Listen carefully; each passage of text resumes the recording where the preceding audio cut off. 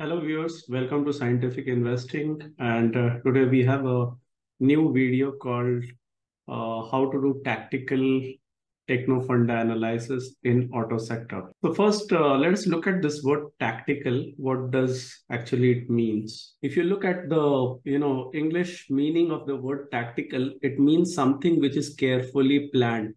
To gain a specific military end. So basically, you are trying to do something with a sound planning. So how to do this kind of sound planning, tactical planning, in automotive sector, and why I have used this word because, as you know, I try to take decisions based on data, and this sector is little special, which comes about data, and there is something very unique which happens in this sector on data. The unique thing about auto sector in terms of data is it's a sector where every month the uh, the sales volume data is released. Let me show you by an example and how to search for this. So I'll tell you, you can do it on Screener, and this is how you'll do. Go to screener.in, pick one auto company like, let us pick iShare Motors. You go down, you see something called announcement under regulation 30 monthly business updates. Now this word monthly business update is very interesting. What do you do in this search for company? Look for monthly business updates. Just give a search. Now what you see here is you have search results for monthly business, and check in announcements and mark this in quotes so that it doesn't look for these two words separately, but it looks for those announcements where monthly business both are coming together. And now you see, apart from other companies specifically to auto, you can see iShare Motor, Ashok Leyland, TVS Motor, VST Tiller. All these updates have happened on 1st of November. So what happens is that on every end of the month, all the auto companies, they release their monthly business update data where they provide information about how has been the monthly performance. Let me show you some of the examples. So let us say I open this iShare Motors monthly update document, and you can see there is a monthly sales data. There is a how the company has done in October 23 with respect to October 22 year till date. This itself gives you a sense of kind of performance which can come. So let us say we are in the month of November. So already the October data is released, then the November data will come, then the December data will come. And based on those 2-3 months of data, we will have some fair sense of how the business is going to do this quarter on a YOY basis. Of course, these are unit data. Some companies provide both value and volume data. Some companies provide only volume data. So this is a good piece of information. And this helps us to take certain tactical decisions which are meticulously planned rather than guessing what is going to come. So let me take an example and show it. So there is a company called Steel Strip Wheels, which we covered in our practitioner use case. So actually this company, I did an auto sector webinar almost 1 year back. We did a live auto sector webinar on YouTube almost 1.5 years back. So another thing I want to highlight is many times people ask me, okay, ye ho gaya, tell a new theme, tell a new theme. See, we must learn to appreciate how to participate in a cycle fully. We always get eager to jump from here to there, to there, to there. And many times we don't play the cycle to its fullest. If you see the auto cycle, which started 1.5 years back, it is still going strong. So one learning just I want to highlight on this is whenever we pick a sector, we must understand how to play the sector fully. And whatever knowledge we gain in a sector, we can leverage on multiple companies. And this is how this company came on my radar. And when I did an auto webinar, one of the key themes which came out of auto webinar was the concept of premiumization. Companies which are in certain kind of premiumization, these are the companies, which get better valued. They are supposed to do well. So this company is working on a theme of premiumization from steel wheels to alloy wheels. And this company is a market leader and all of that. So we covered this company in practitioner somewhere when this was doing this breakout here 5-6 months back. So I am somebody who likes to take a little bit of stake when I see there is enough value and there is enough, stage one accumulation is going on. And these are times when there is enough margin of safety in value. When the stock was trading here, it was around 2000 crore market cap on a 200 crore cash flow basis with certain future tailwinds and triggers with some immediate short-term headwinds. So if I have enough conviction that, okay, these headwinds will last for 6 months, 1 year, I'm happy holding and let the stock do nothing. But then a breakout happened. So the story here in this stock is, and again, whatever I am telling, this is not a recommendation. My mean purchase price is very, very low. But let us use this framework to understand how to work over this and how to top up and all. So this is the tactical Techno Funda is a framework for that. So the trigger of this business was, it is a alloy wheel story where there is a revenue mix change from steel wheel to alloy wheel is happening. And alloy wheel is 3 times more on a per unit economics compared to a steel wheel. It's a better margin business. The company is a market leader. The company is growing its export business. Those were the triggers. The alloy wheel business was working on almost a 90% plus capacity utilization. And there is a 50% kind of capex, which is supposed to come live. And in the steel wheel, they had done a very cheap acquisition, but that acquisition got stuck with NCLT and that decision was supposed to come and that was getting delayed. So that's the broad story. And then maybe market sends it out that, okay, that is going to come. Maybe some big parties, you can see there's a big volume which came here, which means market sense that, okay, there is a story which is going to play. And then after 2 years of consolidation in this tight box, there was a huge volume-based breakout. So I built my base positions here. I topped up my big position here. And then since then I had done nothing. So my mean price was somewhere around 175 rupee. If you take this 150 rupee and this, 210 rupee, my mean price was somewhere around 175, 180 rupee. Now, something very interesting happened on this monthly disclosure. And this is where the tactical planning comes.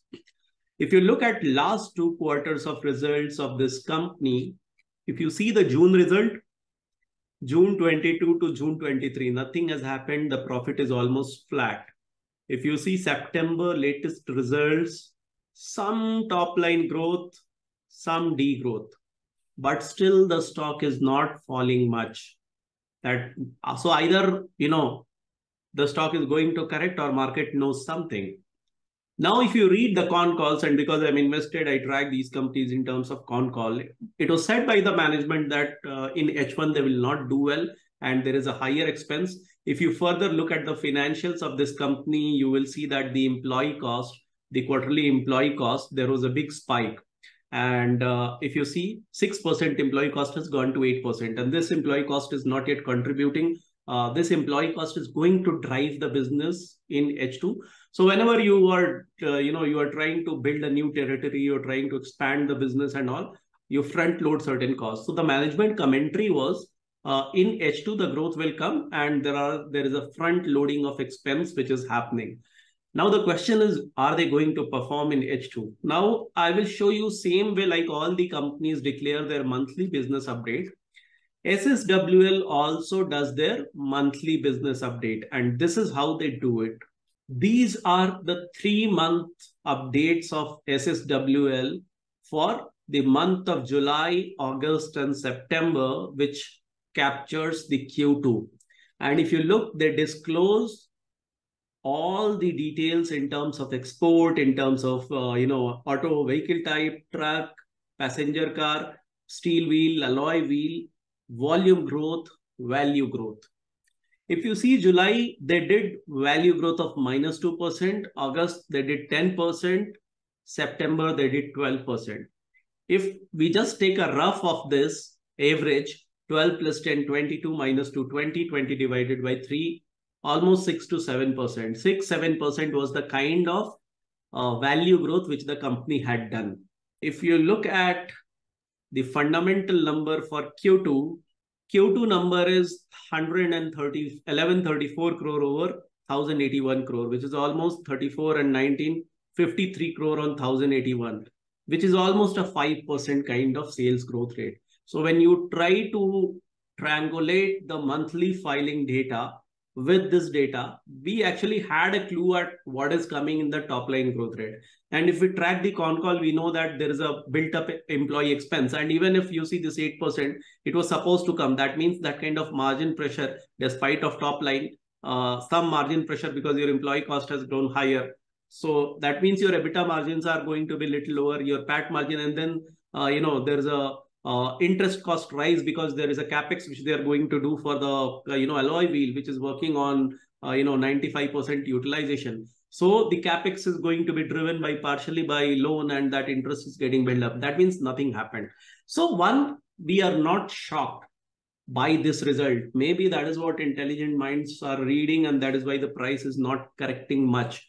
But there was a small price correction which happened last week. And let me change it to daily chart now.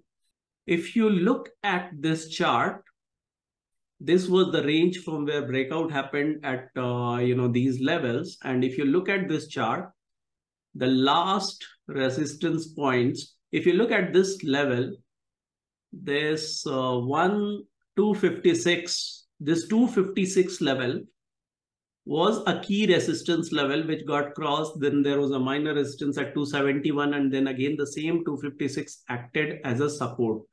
So this 256 is a good support level, and just 4 or 5 days back the stock was available here, and then the October monthly information came. And if we look at the October month numbers, these are the numbers for the month of October. And you can see from -2% to 10% to 12%. October, the company has done a 18% growth. So looks like finally the growth is increasing. What is more interesting is bulk of the growth is still happening on export side and on the truck side. But look at the alloy. Alloy is still degrowing or not growing. The reason is it's already at a full capacity. So they can't increase the capacity. So the moment that 50% alloy expansion comes, actually this is also going to grow. But despite of that, they have done a 18% kind of growth rate. Now, if we look at price, I'm not getting into valuation. Right now, the stock has gone from almost 2,000 crore market cap to 4,000 crore market cap. It's 20 times value. Still, I would say a 200 crore cash flow company with a 20 times valuation. And there is a opportunity of premium play. There is a growth which will come because of this 50% capex and all.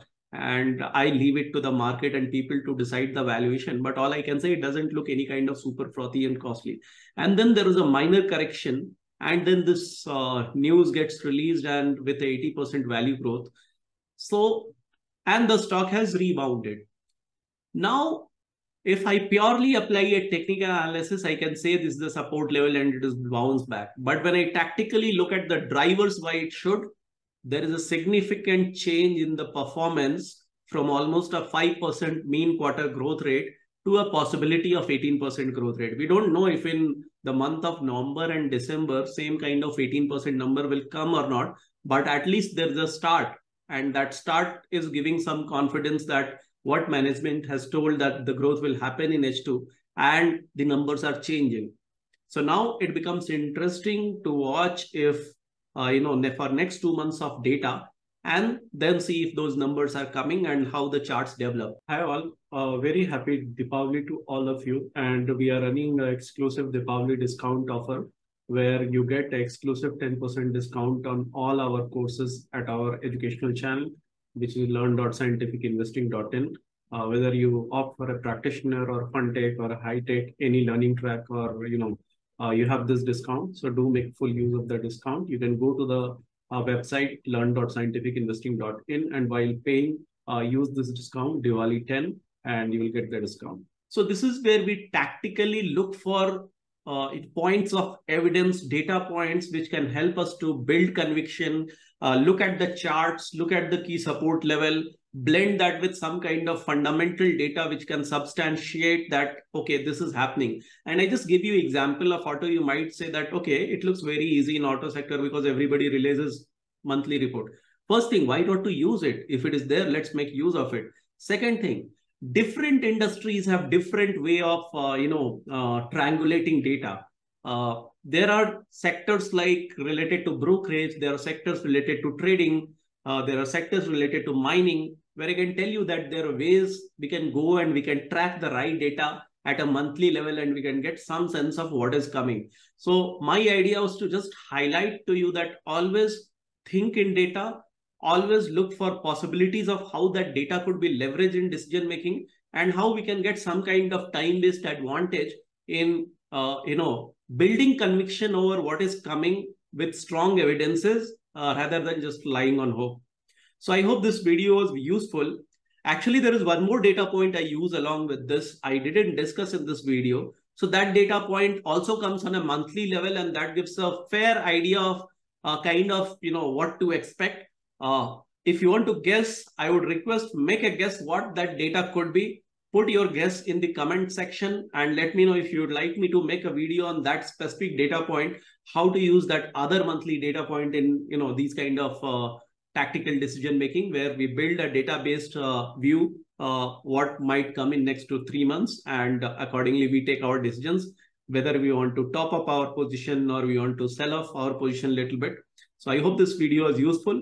I hope you keep liking our content, and I would sincerely request you to share our channel, our content with other people so that more people can get benefited and more people know about us, because we don't take any commercial advertisement on YouTube. I get a lot of requests for lot of paid campaigns in last 2 years and all. I have avoided. I might do in future if ethically it is aligned, but this is the only way of spreading message. So please like, share, and share our content to help us to reach to more folks. I will see you with another video soon. Thank you.